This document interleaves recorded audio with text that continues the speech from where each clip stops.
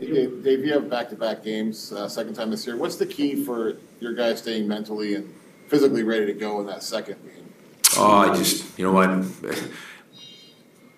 Stay in the moment, right? Right now we got a game against the Rangers.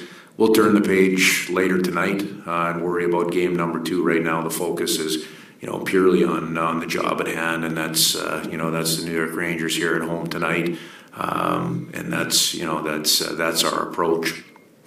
Are you able to share who's going to play in that tonight? Yeah, Phil Grubauer will start tonight. And then Rangers are coming off a big 4-0 win. Obviously, there's a lot of star power there. Good netminder. What's the message for the team going into this game tonight? Well, the focus is on ourselves. We know how good of a team they are. We know the depth that they have and the ability that they have at all positions, from goal through their D-core, the ability that they have there and spread throughout their forward group. So our focus is on our preparation and what we need to do to be successful.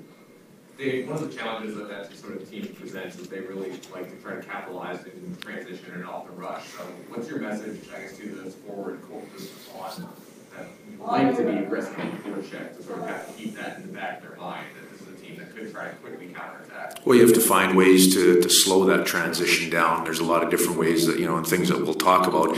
It's an easy thing to come up with and to discuss and talk about. It's a tough task, and that's going to be a big part of tonight's game. And so far this season, your defense have, I think, contributed something like 27 or 28% of your team's goals, which is the highest rate in the league.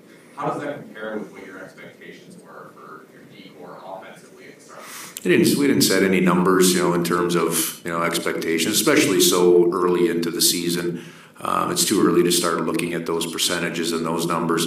The expectations for our D-core, really our whole group, is to work hard and defend well, and then be ready to transition and get up ice together. Our D-men are part of that. Anything else? Good. Great, thanks.